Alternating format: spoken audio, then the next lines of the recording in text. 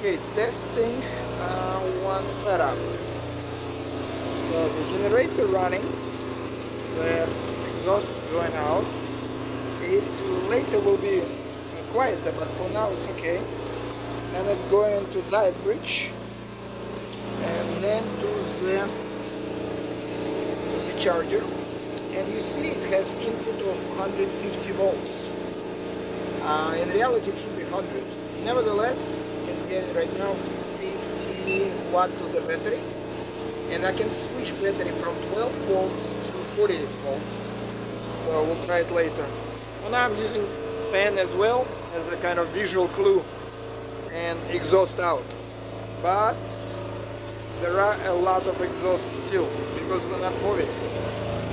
So all exhaust pretty much over there. Weather is good. And kayak is